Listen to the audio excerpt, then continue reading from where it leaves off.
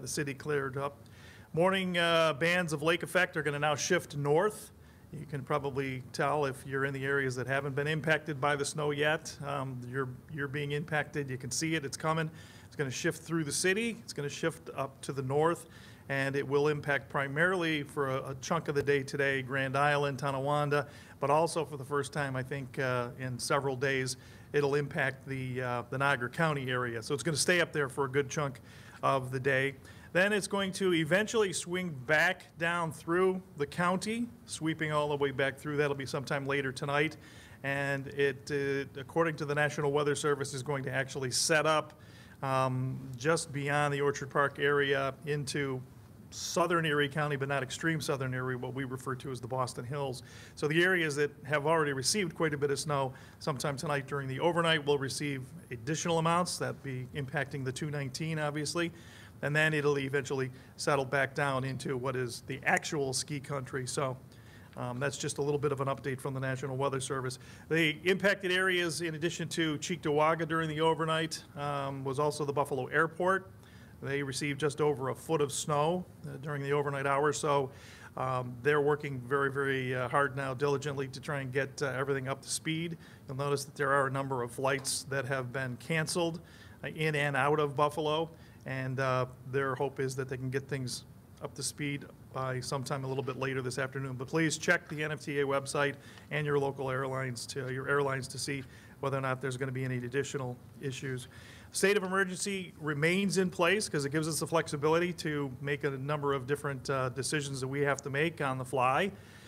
With regards to reevaluating things, travel restrictions are still in place. We will, as I said, reevaluate throughout the course of the day today, but current map stays in place with our travel bans. That includes the city of Buffalo, south of William Street, towns of Cheektowaga, Lancaster, Alden, West Seneca, Elma, Marilla, Hamburg, Orchard Park, Aurora, Wales, Evans, Eden, and Boston. Roads changes, there really hasn't been any during the overnight. We still have the Thruway, the Skyway, the 400, the 219, parts of Route 5, parts of 20, that area out in Blaisdell, as well as parts of Hamburg, Southwestern Boulevard, do continue to be some major trouble areas. But for a little bit more of the specifics with regards to the overnight clearing operations that took place, I'm going to turn things over to Karen Hoke. Thank you, Commissioner. Our DPW crews have been out and running since Thursday night.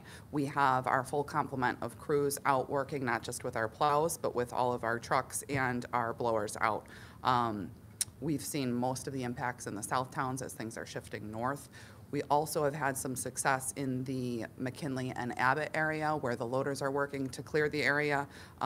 McKinley between 20 and Mile Strip, however, at this time is impassable.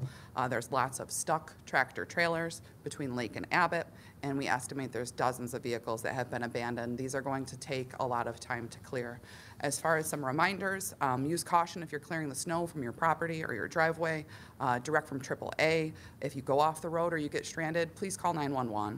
If you and any passengers are in the vehicle, please remain in your seatbelts. Only exit your vehicle to make sure that the tailpipe is free from any snow or debris. If you leave your vehicle and you're seriously injured, please be careful about traffic. Don't risk it. A plea from our DPW plow drivers: don't crowd the plow. People should be off the roads. They're going to take a lot of time to do their work, so give them the space that they need if you have to be on the roads. Call 211 as a resource for free and confidential referrals for any of your basic needs. Of course, be mindful of carbon monoxide poisoning in your homes. Make sure those furnace vents and dryer vents are free from snow. Dig those out, and be mindful of your exhaust pipes in your vehicles if you are stranded and your engine is running. Thank you. Thanks, Karen. Just to give a little bit of an update, because despite the fact that it is the overnight, we still do a lot of things here, and a lot of it is planning for our day today. So as we change crews over here in the next 25 to 30 minutes, they're going to have a lot of things going on, but there was a lot of activity going on throughout the course of the night as well. We just want to make the message again that Karen brought up too, that make sure that you're not the reason why ambulances or fire apparatus or the plows can't get through, stay off the roads. It's Saturday. There's absolutely no reason to be out there today. The only people that need to be out there are public safety individuals, so stay off the roads. Some of the things we're doing overnight, the Evans Center Fire Hall is serving as a shelter, so we worked overnight with them. They've got roughly at this point 40-plus individuals that were stranded. They were more or less rescued and then brought in for warming and for sheltering. So we've been working overnight with them to take care of some of the creature comforts, including cots and some of the food that obviously you need when you're sitting in there. We're working on getting some additional overnight cots and items for a couple of the other shelters too, and we'll focus on that along with our partners from the state as well as the towns and villages that are hosting these shelters. We do expect, thanks to some working relationships. Obviously, the county exec, the governor had some discussions last night. We're going to get some additional resources. We actually have some more of the snow blower, the larger industrial snow blowers that are coming in. They're going to be coming in from the Syracuse area. We're going to get some more assistance from the National Guard too, with regards to helping us to clear the roads. So those are a couple of the things that have been going on. We do want to also thank our friends at ECC, specifically Bill Reuter, who got up bright and early. We were supposed to have some crews, some urban area rescue crews that were structural collapse specific teams. They were supposed to be in last night around 8 o'clock, 9 o'clock. They did not arrive because of some of their travel issues. So he met them there at 2:30 this morning. And we want to thank him for doing that because that's going to be their base of operation for staging. So again, we want to thank the folks at ECC as well as their facility and folks that are helping us, because we're also utilizing ECC North and some of the other parking lots at South to take some of this snow that we can't just obviously dump it into the lake. So it's part of our debris management plan.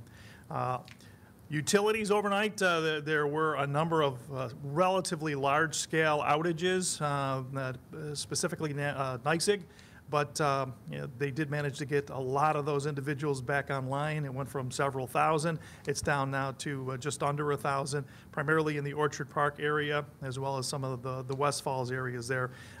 So we're under 1,000, and that's the good news. So the message of the day should be to caution, enjoy. When I was younger, we used to always watch cartoons on Saturday, maybe stay home, watch the local news to keep up to speed on how things are going, maybe venture out to have a little bit of fun with the kids out in the snow, but certainly you don't need to be driving today at all. And if you're going to be outside, you're going to be shoveling, if you're going to be doing some type of strenuous activity out there because of this heavy snow, please know your limitations. Better yet, know your neighbors and those that can help you, or just wait it out and contract this out when things get a little bit better. You're clearing your driveway to go nowhere, basically, so maybe we shouldn't worry so much about clearing our driveways today. So with that, we'll take some questions. Yeah, how do you manage dividing your crews between using this reprieve in Orchard Park and Hamburg to get those roads clear and keeping the north towns that are now getting hit clear? So the north towns, because of the fact that the north towns hadn't been hit so hard, the expectation would be that the communities within the north town start if the snow picks up. It's not at an intensity rate, and I think the deputy commissioner could also speak to that. 2 to 3 inches per hour is not a rate that any of the agencies should have an issue keeping up with, unless, of course, there becomes some visibility problems. But our biggest issue will be is if people decide that they want to come out and go shopping today. So we'll have to adjust and take a look at some of the bans that are out there with regards to travel if things would start to deteriorate. So we don't have to shift crews back and forth. The county is divided into different districts. They'll focus on the north towns. Meanwhile, it's full speed ahead with trying to get the roads cleared, not only of snow, but first we have to get the roads cleared of tractor trailers, dozens of them, as well as individuals that decided to go out and drive and are now stuck on those roads. Just going off of that, last night we had about 300 plus tickets reported. Do you guys have an updated number? And just on top of that, we have it that cars being towed will go to the Sears lot at the McKinley Mall. Is that still? So those are cars that are being towed out of that particular area, that high impacted area, and cars that are being towed that the county is working with tow operators to get them into that lot. We assisted also with the plowing of that lot. I don't have an updated number. That's not one of the numbers that we were focused on during the overnight, but we'd be happy to get that for you. Would you say we're I would say until we can see dry pavement, and when then we get people and life back to normal, I would say we're not there yet. Mother Nature is supposed to be, you know, still giving a little bit of a wallop to other parts of Erie County, then swinging back through. But I would say from a management, an emergency management standpoint, and all the wheels being in motion to get us the resources that we need, I would say, yeah, we're through the worst of it, which is just that asking for things and getting things actually coming to our area, in addition to those that were already pre-staged. So I'm optimistic about it. I have to be. I'm doing the overnight shift, so the sooner I don't work 7P to 7A, as all of you have been working, yeah, that's our goal, is to get things back ship shape as quickly as possible. That's always what we try and do. And on that note, just, is there, I know you can't give it right now, but is there any sort of estimate of when those throughways are gonna reopen, or when driving bans might be taken off? Well, we just want to make sure, I mean, we could be down to dry pavement on the thruway, but you don't want to, just because that's the case, open it up at the Pennsylvania line or in other directions, and then cause more of a problem, because people will take that and then they'll try and exit into areas where it's not so clear. So traditionally, what we have done is we've had that collaborative effort between the state and the local municipalities to say, okay, that road's open, our roads are, all of the roads are open, and now it's time to open things up. So we don't have a timeline on that, and quite frankly, some of those roads, we don't have any decision-making with regards to that, especially the thruway. But we will communicate with them. I know it's important to get everywhere, but is there one specific area where you guys are focusing, okay, we have to get crews there, or we have to do this area first? Yeah, so I would say not so much that we have to get crews there. The areas that need to have the focus already have it. It's we need to get additional crews there, and that's the area pretty much of you know, the Blaisdell area where we had problems yesterday, Miles Strip, Southwestern Boulevard, Route 20, McKinley Parkway, South Park, any of those areas. But again, it could be just one car that's abandoned in an area, and if you're sitting in that car, that's your worst nightmare. So we're trying to focus on collectively all of the issues that we have, but that right now is pretty much ground zero with regards to the mess that we have to clear up. The most amount of tractor trailers, vehicles, and then inability to be able to get through, just to open that up. Great, thanks, be safe.